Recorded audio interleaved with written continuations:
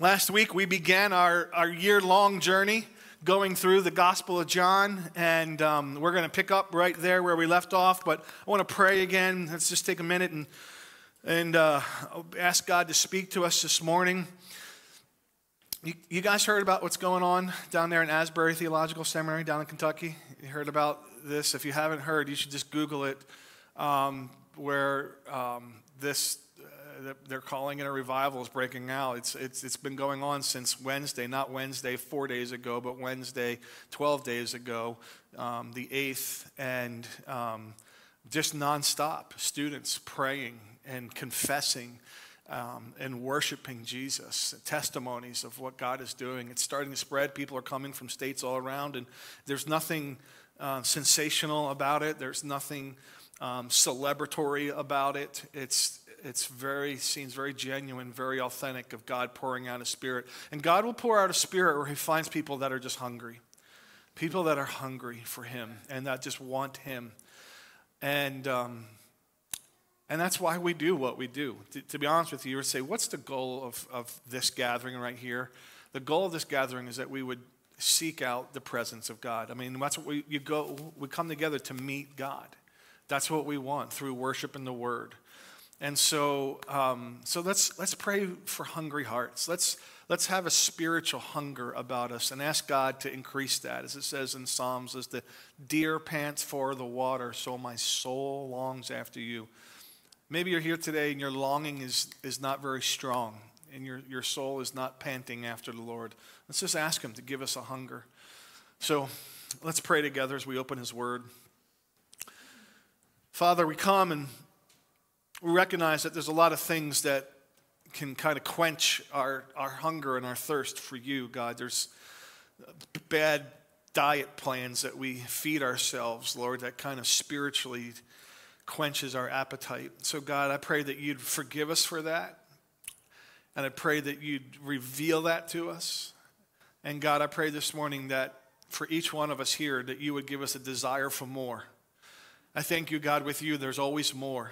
That there's always a next that you have for us, God. There's always more that you have in knowing you and loving you and following you, God, that you have for us because you're a good Father. I thank you, God, for those things. I pray, God, even now as we go through John, open our eyes, God, open our ears that we might see you and hear from you in ways, Lord, that are new and afresh.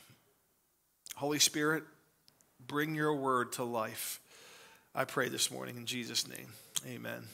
Amen. That's the goal as we're going through John. Let's see Jesus as He really is, who He is and as He is. We said last week, we don't get to define who He is. We don't get to say things like, well, my God will do, and like as we all have our personal version of God. We're going to see Jesus as He truly is as we go through the Gospel of John. Just as a reminder real quick, and if you weren't here last week, maybe go back. It might be good to kind of catch up. We did some background and intro. John is the youngest of Jesus' 12 disciples. He wrote 5 books of the New Testament, including the last book of the Bible, the book of Revelation. And we said John's whole purpose for writing, he gave the purpose statement at the end of the book. He said, listen, I wrote these things to you so that you may believe that Jesus is the Christ, that He is the Messiah, the Son of God, and that by believing in Him, you may have life. This is a key theme in John's gospel. It's talked about 36 times. He wants people to know that life is only found by believing in Jesus Christ. And so he wrote a 21-chapter book to help us see Jesus so that you can believe in Jesus, so that you can have real life. And then we pick up in verse 6. It's where we left off last week. I'm encouraging you to bring your Bibles. You bring your Bibles today, it's a sword drill. You hold your Bibles up. Hold them up if you brought them. All right? Oh, come on, guys. We got to do better than that. All right? Hold your Bibles up. Get your Bibles. Bring your Bibles. We're going to use them because I want you to open up to John chapter 1 right now. We're going to be in John 1. Right? I'd love for you to just follow along with us. If you need a Bible, come see us. We'll help you get a Bible. We have a couple here that we can give you. We want you to be in the Bible, read the Bible. John chapter 1 verse 6 says this, there is a man sent from God whose name was John. We're going to find out, right, this is not John who's writing. This is not him talking about himself. Remember I told you last week, John doesn't call himself John at all in the letter. He uses author's modesty. He doesn't want himself to be in the spotlight at all in his own gospel. It's all about Jesus for John. So he gave himself a little nickname. He called himself the disciple that Jesus loved. But he doesn't refer to himself by his name. So this is a different John. We're going to find out it's John the Baptist. We'll talk about him in a minute. So there was a man sent from God whose name was John, and he came as a witness to testify about the light, so that all might believe through him. He was not the light, but he came to testify about the light. Okay? So, couple observations, couple things about this verse, the little side notes, but I think they're important. And then we'll talk a little bit about this John the Baptist and who he is and what did he do and what does that mean for you and me. A couple observations. Number one, here's the first thing. It's there in the first sentence. There was a man sent from God. Here's the first thing that I want you to understand this morning and get is that we have a God who sends. We have a God who is in the business of sending people. That's part of the nature of who he is that he sends people. And here's what you and I need to understand. It's always been his plan, and it always will be his plan, that God's plan for reaching people is to send other people to reach those people. It's always been his plan. You read through the Bible, the page after page is basically this. The whole Bible is basically a God sending people to reach people. From the Old Testament to the New Testament, we have a God who sends, and he's still in the sending business today. You know what is a good prayer that you and I should pray every morning when you wake up? Pray this tomorrow morning. God, who are you sending me to today? God, where are you sending me today? God, how are you sending me today? If you don't think you're a sent one, you're going to miss out on a big part of what it means to follow after the Father. Because the Father sends. He's a sending God. And so it's his plan A, friends. There's no other plan to reach the world for Jesus than to send people. And we just got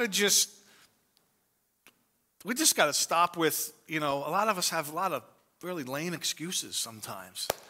Oh, I'm not an extrovert, or I'm not good with my words, or I've never been good at explaining, or I just, I'm not. And we have all these reasons, and it's like, it reminds me of the story back in the Bible of Moses, when God was trying to send Moses.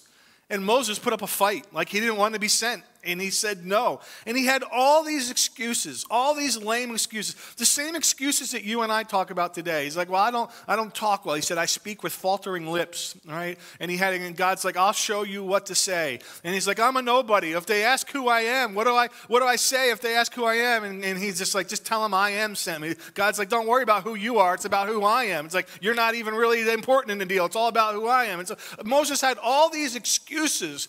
And God just one after a time just picked them off. And we've got to come to the point where even today still we've got to understand that our Father is one who sends. He sends his kids into the world to be little lights.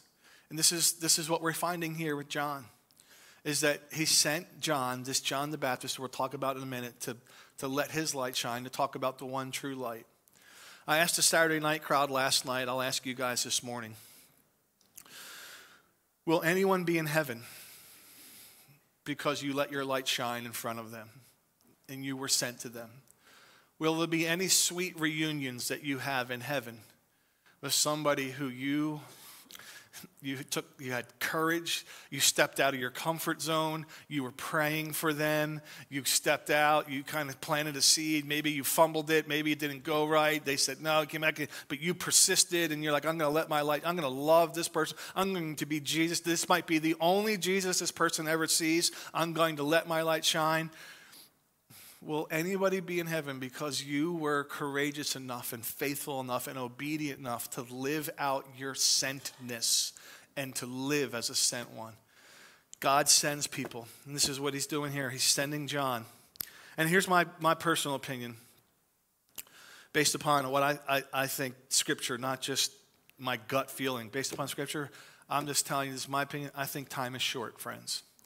I think time is short until the Lord starts doing some of the things that are talked about in the end of this book. And so do not wait. Do not think that you have more time, that I'll tell them later. Don't put off to tomorrow what God is inviting you to do today. Time is short. So, this guy John, who is this man sent from God? His name is John. His name is John the Baptist. John the Baptist was an interesting guy. He is the hinge between the Old Testament and the New Testament. He's the bridge between the ways of the Old Testament, and then the last 400 years of the Old Testament were called the silent years because there was no prophet. There was no prophetic voice. There was no message from heaven of God calling. It was kind of the preparatory phase for the start of the New Testament. And it starts with the person of John. John the Baptist is the one. What an amazing privilege to announce to the world that Jesus is coming. The Savior is coming. We've waited hundreds of years for this Messiah, and get ready because he's coming. That was John's role. He's talked about 89 times in the Bible, John the Baptist. There's only 2 people in the Old Testament that are prophesied and predicted to come in the New Testament. Want to guess who the 2 are? Who's the first one? Jesus. Good answer, right? Who's the second one? John the Baptist. They're the only 2 in the Old Testament predicted to come and awaiting somebody to come is the Son of God and the one who's announcing the coming of the Son of God. And so John the Baptist plays a very special role. He was actually Jesus' cousin, his older cousin. And Jesus said about him in Matthew chapter 11, I tell you that there is nobody born of a woman that is greater than John the Baptist. Right? And so this individual God sends into the world to say, get ready, because he's coming. Prepare the way. He goes on in verse 9 and says, the true light that gives light to everyone was coming into the world. He was in the world, and the world was created through him, and yet the world did not recognize him. So John, as he did last week, continues to call Jesus the light, right? And we'll unpack that more. What does it mean for Jesus to be the light? When we get to chapter 8, in John chapter 8 is where Jesus says, I am the light of the world. And so we'll really unpack that more fully, that concept of Jesus being the light and what does it mean for us to be part of the light. But right now, you just need to know that John continues to call him the light and says this, he was in the world, and the world was created through him, and yet the world did not recognize him. Right? John said last week already that he was there in the very beginning when everything was made. The whole world was created through him. So since Jesus is God, has always existed, the world was made through him, and here's what we have. Now we have the Creator not being recognized by the created. The created looks at the one that created them, the Creator, and says, I don't know you. I don't recognize you. This is what John's saying. Basically, the world is saying, I don't know you, Maker, Creator. The created wants nothing to do with the Creator. Here's the truth this morning, friends. Some people just don't want to see the light. Some people just don't want the light. They want to stay in darkness. They want to stay on the path of darkness. And unfortunately, no matter how much you let your light shine, no matter how much you love, how much you serve, how much you care, how much you help, how much you plant seeds, how much you let your light shine, they don't want to recognize the light. And even though Jesus made their eyes are blind towards him. And even though Jesus made their ears as the Creator, they don't want to hear his invitation to come. Even though Jesus made their whole body as the Creator, the created does not want to bow that body in humble submission and kneel before the King of Kings and the Lord of Lords. The world is rejecting Jesus. It does not recognize him. John goes on and says, not even his own people, not even Jesus' own people. That's what he says next in verse 11. It says, he came to his own, and his own people did not receive him. Right? John the Baptist, John was a Jew. Jesus was Jewish. Jesus came to his own people, the nation of Israel, that had been waiting for him for hundreds of years, for this promised deliverer, Messiah that was going to come. The whole Old Testament looks forward to this. And so 400 years of silence. John comes, says he's coming, get ready, prepare the way, make your path straight, prepare the way, the Lord is coming. And then Jesus comes and they go, nah, and reject him because he did not come in a way that they were expecting, right? The Old Testament people wanted their conquering king to come. They had this picture of this conquering king. And here comes Jesus, a suffering servant, born in lowly Bethlehem. They wanted their king riding in on a white horse. And here comes Jesus riding in on a donkey. They just had this picture. This king came and said, I'm going to die. What kind of king's going to give up his own life for his subjects? The Jewish people missed their Savior, their Messiah, their deliverer. John says his own people didn't receive him. In the Old Testament, God would try to speak to Israel, would speak to his people. He'd send people, he'd send prophets to speak to his people and say, come on, you change, you got to stop.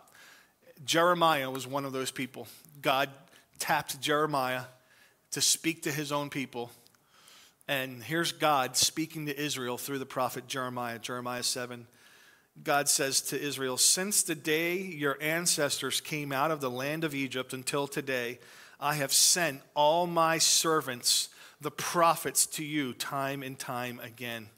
However, my people wouldn't listen to me or pay attention, but became obstinate. They did more evil than their ancestors. They did not want to see the light either.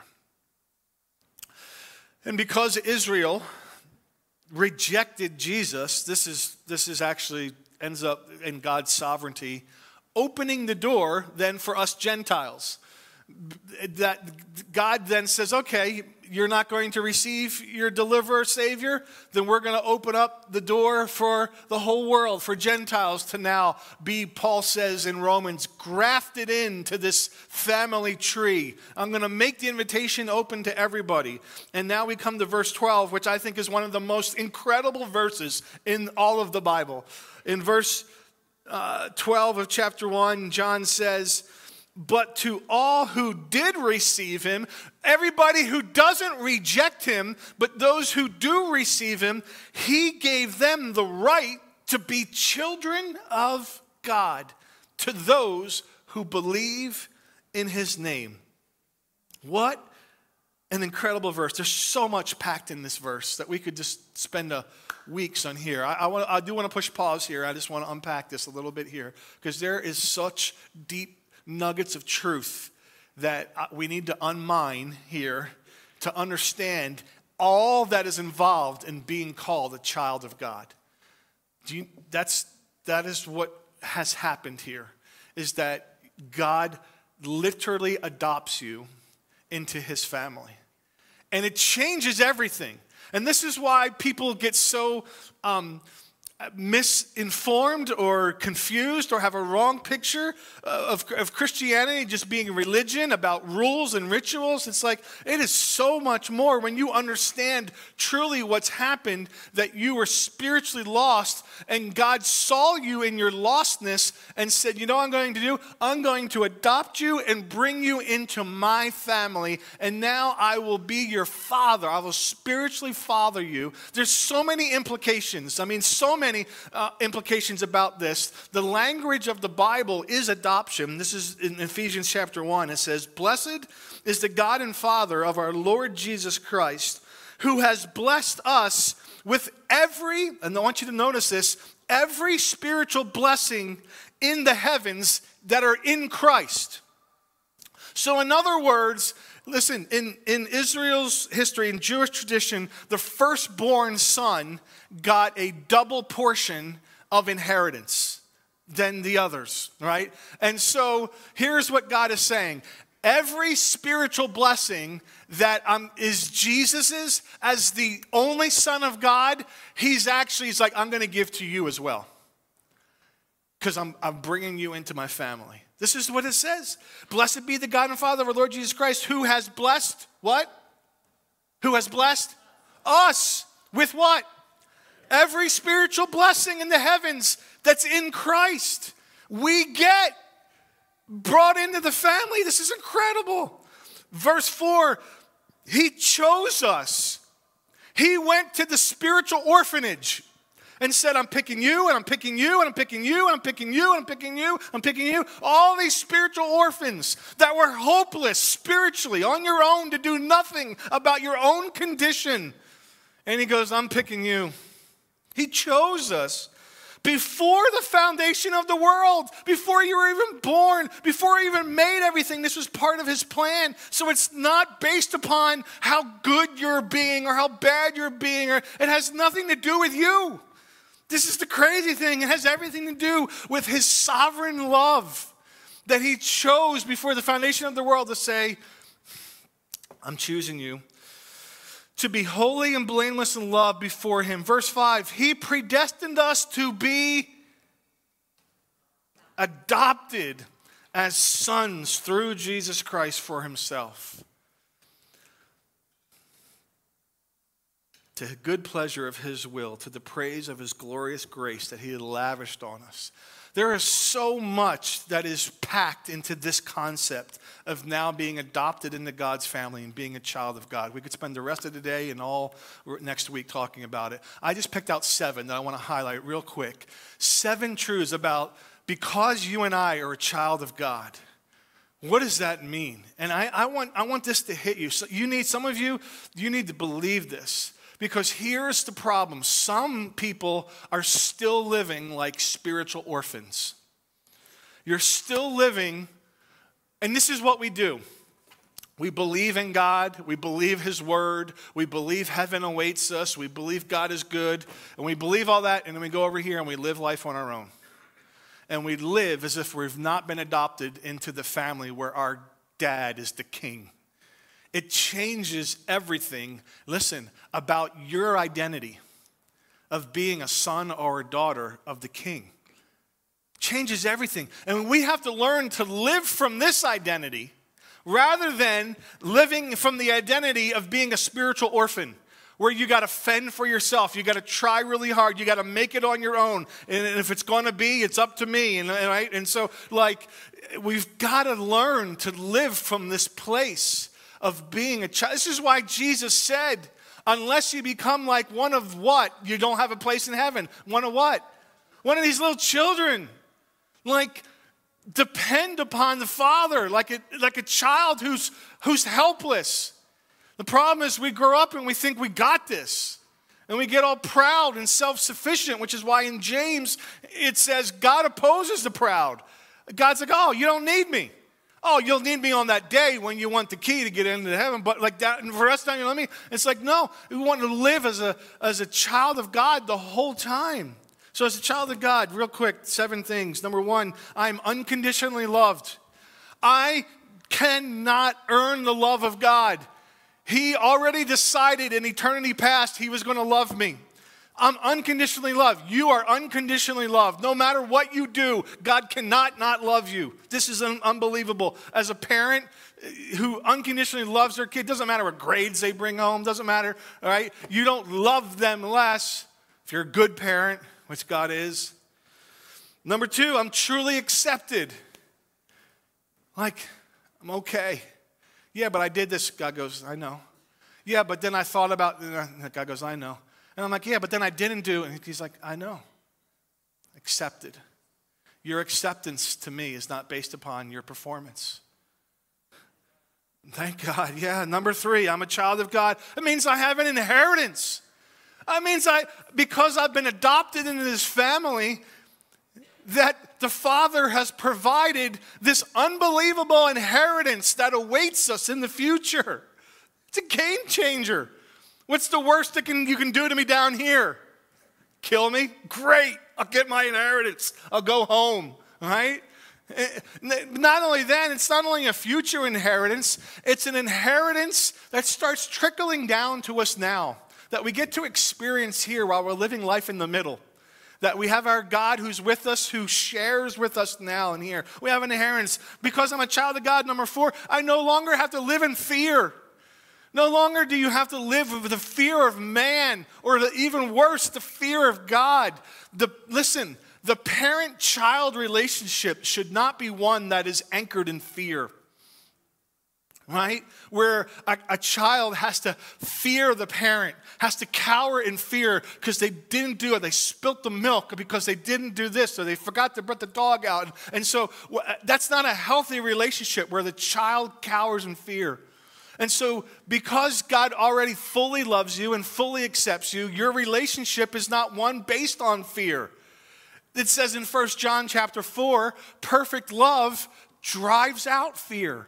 God gives us perfect love. He's always there for you. You don't have to fear anything. You don't face anything alone. What's the toughest thing you're going to face? God's right there with you. You're never alone. Number 5, you've been given power and authority. Now, while you live life here in the middle, you have the family name on the back of your shirt. God. God's kid. And you walk around, and any time that the enemy wants to come against you, you just turn around and be like, you got to deal with my dad. I belong to him. Listen, you and I move in the world that our Father owns and created. Have power and authority over the enemy, over sin. I no longer have to be a slave to. Greater is he that is in you than he that is in the world. I have spiritual authority, not of my own. I just go because my dad said so. That's why. Oh, you're that kid. Yeah, I am that kid when it comes to being a Christian. That's my dad said so. That's authority that I have. Number 6, I'm part of a forever family. Look around. You better like these people because we're going to spend forever together. The good, the bad, and the ugly. But we've been given this family, a forever family that extends beyond this building, that is there to encourage you, is there to help you, is there to pick you, is there to walk with you, so you don't have to Lone Ranger Christianity it and get through life alone. We've been given forever family in number 7. I now have meaning and purpose in my life. Right? I feel so bad for individuals when I talk to these serious skeptics or atheists or agnostics that they just say things like, well, we don't know where we came from and we don't know where we're going. And then therefore there's really no significance to life in the middle. If you don't know where you came from, you don't know where you're going, then all of this is just pretty much meaningless. It's all just haphazard, random chance that we're here. So there's no purpose. There's no greater purpose, right? And so many people live life that way, when it's in fact the complete opposite. That we have an intelligent designer, a loving creator who made us, that there is a final destination where we're going. And so life now in the middle has incredible meaning, incredible purpose, incredible significance. I'm part of the family business of my Father. Right? These are just 7 things that happen because I'm a child of God. We could go on and on and on and on. There is so much packed into this verse here. You need to believe these are true about you because God adopts you into his family. I love what Paul Tripp says about these things. He wrote several amazing books. I forget which book this comes from, but I know it comes from Paul Tripp. Let me just read them to you. He said, if you're God's child, you needn't fear exposure. Nothing could be revealed about you that hasn't been covered by the blood of Jesus. If you're God's child, you don't fight sin on your own, since you have been blessed with the convicting, protecting, rescuing grace of the Spirit. If you're God's child, you've been freed from seeking horizontally what you've already been given in Christ. If you're God's child, you live between two realities: enemies greater than your strength, spiritually speaking, and grace that's greater than these enemies. If you're God's child, you don't have to search for meaning and purpose. You're part of the most important work in the universe, redemption. So listen, when you take all of this in and you believe it and you receive it and you meditate on it, you know what ends up happening? Here's what ends up happening. You and I recognize we need to stop living as spiritual orphans who are trying to do life on your own. God wants to be a part of your life every day. He's a good father. Stop treating him only like you see him on weekends. Every day, the Father loves you unconditionally, wants to speak to you. All right? You're a child of God. Some of you, this is hard to take in because you believed lies. Let me tell you the truth. You are not your past. You are not your mistakes. You are not your failures. You are not your sins. You are not your screw-ups. You are not who others say you are. You are not the names that have been labeled and hung on you. You know who you are? You are who your Father says you are. You are a beloved child of God. And you and I need to learn to live intimately from that identity as a child of God that loves to crawl up on the lap of the loving Father and be guided through life that way. It will change your life. Being adopted into God's family changes everything. And there's too many Christians out there that have good theology and live as spiritual orphans. They know and believe the truth about the gospel and Jesus and the cross and salvation, and then they live every day on their own. That's a spirit of spiritual orphanage. And God goes, come on, live as a child of the King. All this is wrapped up in this verse. Verse 12, let's look at it again. But to all who did receive him, he gave them the right to be children of God, to those who believe in his name. There's so much more we could do. We're running out of time, and I got more verses to go, so let's go faster here. Verse 13, it says this. This is crazy too. He goes on and says, to all who believe in his name, who were born not of natural descent, or of the will of the flesh, or of the will of man, but of God. So all of this is God's will. How'd this come about? Not by the will of man. In other words, you didn't choose God. He chose you, right? Not by natural descent. That was a verse or a phrase for the Jews. Listen, just because your family lineage traces you back to Abraham, Father Abraham, doesn't mean you're good to go. Doesn't mean you're automatically in the kingdom. You have to believe and receive in Jesus. Just being nationally born that way doesn't mean you're good of natural descent, right? All of this is because it's the will of God. He chose us. We didn't choose him. He chose us. This all happens because of God's grace. How? How did this happen? How did the adoption papers get signed? Next verse is the verse we looked at last week. Here's how. The Word became flesh and dwelt among us.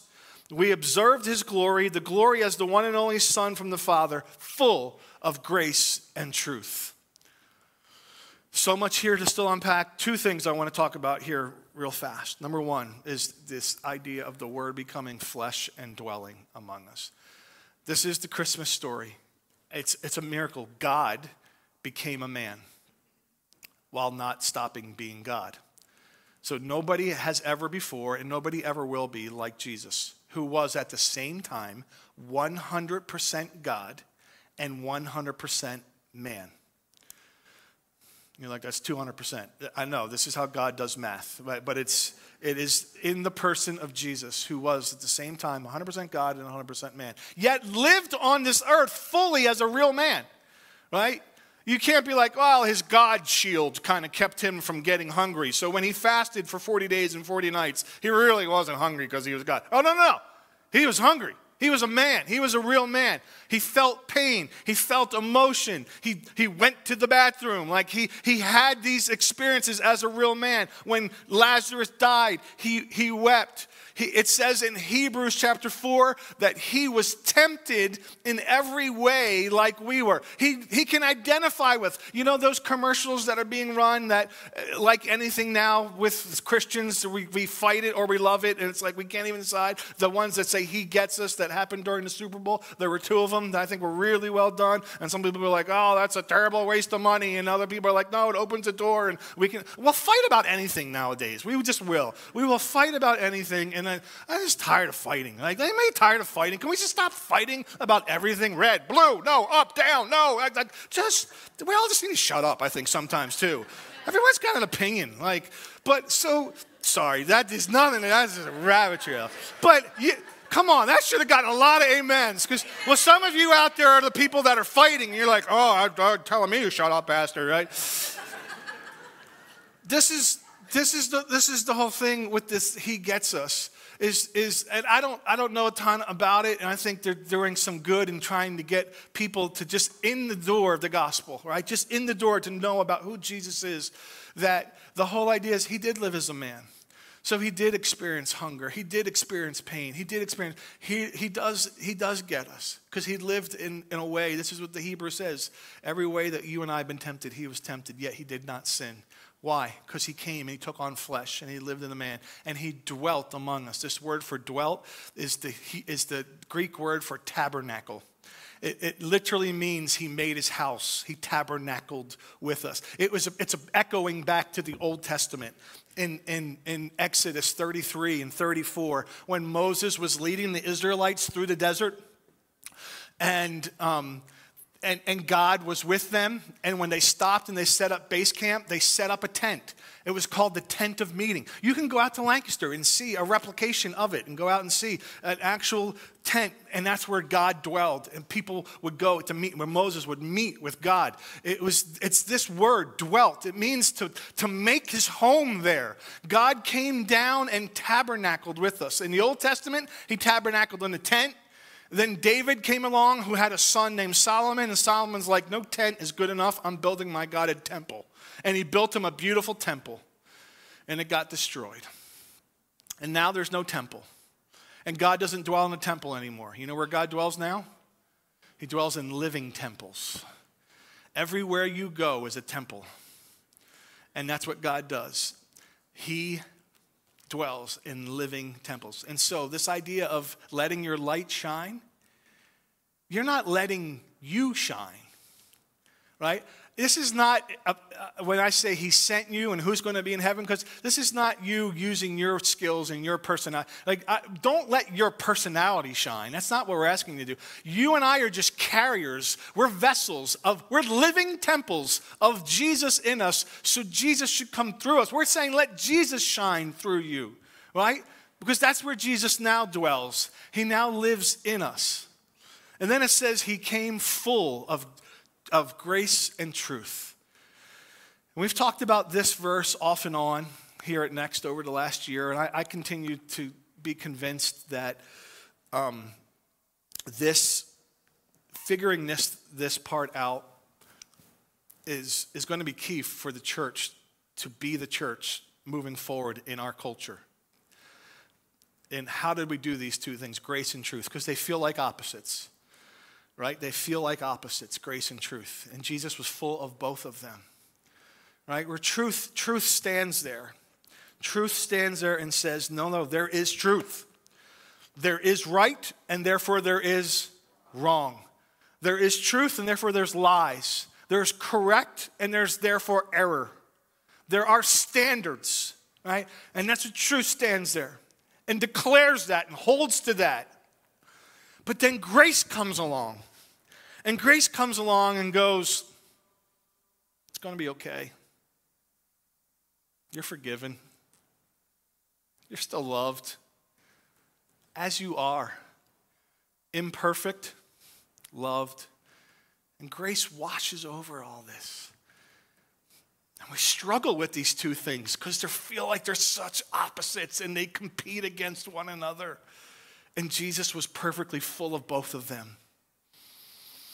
And I've told you before, chances are you gravitate towards one or the other. And this is what we're seeing happen even in the church today. We're seeing churches push like to the extremes, which usually extremes are usually bad and dangerous, right? You see churches that are way over here, and they're just beating people up with the truth. And there's no love, right? And it's like they're wielding God's word like a weapon against the very people that they're supposed to be loving. And then you see churches that are way over here that are going so far left that they're just doing away with the word of God in the name of love, in the name of grace, and be like, anything goes, do what you want, everything's okay, we'll accept you as you are. It's like, and both of those things feel like not the way of Jesus. Because he married these two things perfectly together, full of grace and truth. And so I pray that you would wrestle with that this week. Chances are you lean one way or another. Chances are your spouse leans the other way. It's usually the way it goes because opposites attract. It's the way it is in the Snyder family, right? I always joke with my wife. She's Old Testament law. I'm New Testament grace. Kids were young. Don't run. There's no running in the house. Don't run in the house. I'm over here saying, let them run in the house. They're having fun. It's okay, right? Why can't they run in the house? Because you don't run in the house. Who says you don't run in the house? You guys? Yeah, she does. And so they didn't run in the house. And so, exactly right. And we figure out how to make it work, and we balance each other out, grace and truth. But I need more truth. She needs more grace, and God's working on both of us. But church, we've got to figure out grace and truth because this is how Jesus did, and he lived in such a way that was perfect. And he's our model. He's our elder brother. He's the example. Worship team, come. Let me just read the last couple verses here, and we'll stop. Jesus testified, verse 15. John testified concerning him and exclaimed, "This was the one whom I said, the one coming after me ranks ahead of me because he existed before me." I mean, John knew his cousin wasn't just his cousin. John knew that he was Jesus, the Savior of the world that always existed. Indeed, we have all received grace upon grace from his fullness. That's what grace is. Grace just comes from God like the waves of the seashore. It's just wave after wave. And thank God for his grace. Thank God that your condition and your standing before God today has nothing to do with how you behave today. Oh, thank God for his grace that just washes over all of our sins that were dumped on Jesus on the cross that paid for them all. It's amazing grace. That God then says, so come be a part of my family. The law, verse 17, the law was given through Moses. Here, we're going to see truth and grace right here in this verse. The law, Old Testament law, truth was given through Moses. And then he says, grace and truth came through Jesus Christ. There it was, the law. You know what the law did? The law just pointed out everything you did wrong. It just showed you you're not good enough. That's what the Old Testament law did. Everyone's a lawbreaker. Crap, what do we do about that? You can't do anything. You can't keep the law. That's why we needed grace. Grace comes along and says, I got this. And grace covers over all our failures of the law in the person of Jesus. If you could dig out for me verse 12, if you could find verse 12, and that's how I want to end, and we'll close in worship. For some of you, you need to get the most important thing here about adoption and being a child of God and all those things we talked about. Listen, that is only true for those. I want you to notice the two things that go here. But to all who did receive him, he gave those people the right to be children of God. To those who believe in his name, the same people. So there's two parts here that you've got to make sure. You are not a child of God if you haven't believed in Jesus, that he is the Savior, he's the Son of God, and received him. And those things are important because the Bible says the demons believe that Jesus is the Son of God. The demons believe that Jesus is God, but they haven't received him as Savior. There's a difference between just believing something and saying, no, I'm receiving it into my life. So have you believed and received in Jesus? Are you sure? Are you sure? Are you sure? Otherwise, you're not a child of God. And you can do that right now. That's how we're going to close. Right now, everyone, close your eyes, bow your heads. If this is you're not sure, you can be sure, 100% sure right now by just telling God, I'm believing and receiving. I'll help you. Say something like this in the inside, quietly, you and God. God, today I believe. I believe Jesus is the Son of God. I believe that I have sinned. I believe that I need a Savior. And I believe Jesus is him. He is my Savior. And today I not only believe, but I'm saying, Jesus, I receive you. Jesus, come into my life. Jesus, forgive me for my sins. I want you in my life. I receive you as who you are, the Son of God, the Savior of the world, my Savior. Jesus, come, save me now. In Jesus' name.